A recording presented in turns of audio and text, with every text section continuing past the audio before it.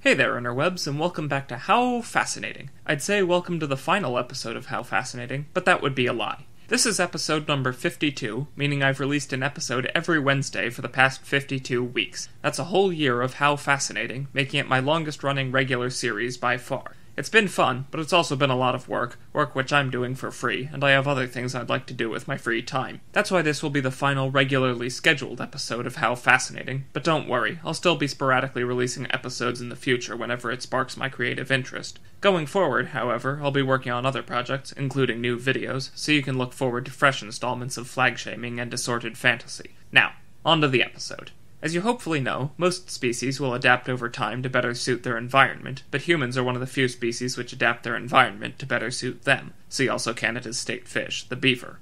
Humans are certainly the species which makes these changes to the most extreme degree, and when we change the environment, it also changes the other inhabitants. Sometimes they come together in combined forces, and I'm not talking about how Widener students must regularly do battle with a Voltron made of buff squirrels who long ago forgot all memory of such quaint concepts as fear and mercy. I'm talking about animal hybrids.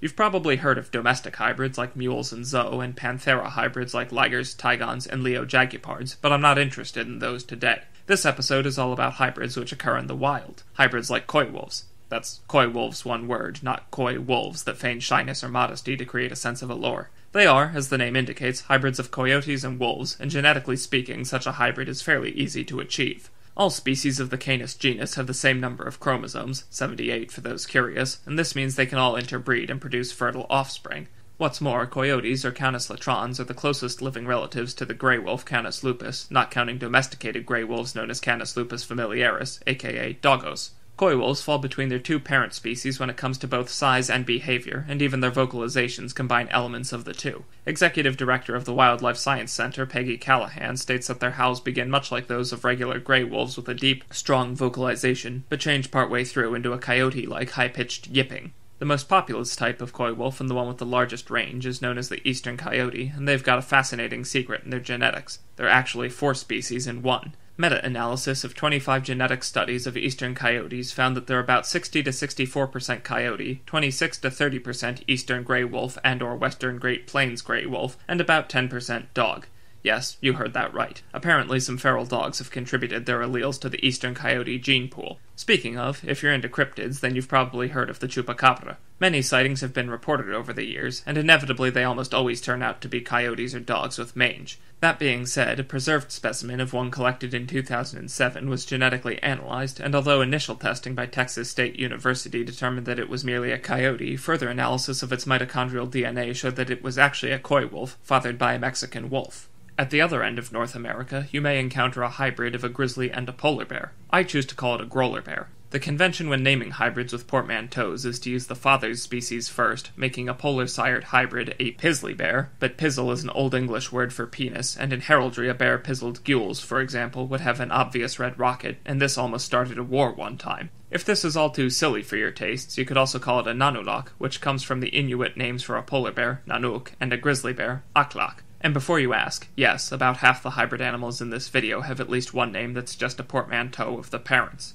Although Grolar bears have been found in the wild, bred without direct human intervention, they are very rare. Only 8 of these wild mixes have ever been found and genetically profiled, and the results show that they're all closely related. One female polar bear, let's call her Eve, had 4 50-50 cubs with 2 different male grizzlies, whom I will call Adam and Steve. One of these 4 cubs went on to have 4 second-generation mixes of her own, 1 with her biological father Adam, and 3 with Steve. This means all genetically confirmed wild Grolar bears descend from 2 grizzlies and Eve, who's the mother of all 4 Grolar bears and grandmother of all 4 quarter Grolars. How did this happen, you may wonder? Maybe it's a result of climate change putting pressure on northern species to adapt, with receding ice driving polar bears onto terra firma, combined with warmer temperatures allowing grizzlies to venture further north. Or maybe it's just what comes of one slightly strange polar bear and her slightly strange daughter. Even rarer is the Wholphin, and although its name would imply that it's a hybrid of a whale and a dolphin, it's actually a cross between a female bottlenose dolphin and a male false killer whale. Additionally, fun fact, true killer whales, better known as orcas, aren't actually whales, they're oceanic dolphins. They're also one of only 3 natural predators of adult moose in North America. In case you're wondering how they go after the moose when they go swimming to forage for aquatic vegetation. Also lurking in the ocean are black-tip sharks of both the common and Australian species, and yes, they've successfully crossbred in the wild. Both first-generation and back-crossed individuals have been discovered along Australia's east coast, making this the first and so far only confirmed case of hybridization among sharks and other cartilaginous fishes. It's an exciting discovery, true, but hybridization isn't necessarily a good thing. Siamese crocodiles and saltwater crocs have been successfully crossbred in captivity, and since Siamese croc's distribution is completely overlapped by the salties, it's quite probable that these hybrids have occurred in the wild as well. Meanwhile, on the other side of the planet, American crocodiles have been crossbreeding with their Cuban cousins so prevalently that it's becoming a threat to the latter species' genetic integrity, and the same problem exists for captive-bred Siamese saltwater crosses. I recognize that this is a serious conservation issue, but there's no way to use a phrase like genetic integrity without sounding like a Lovecraft great racist concerned about interracial marriage. Presumably, after these hybrid eggs hatch, the baby crocodiles will make their way down the beach and go live forever among the deep ones in their sunken cities.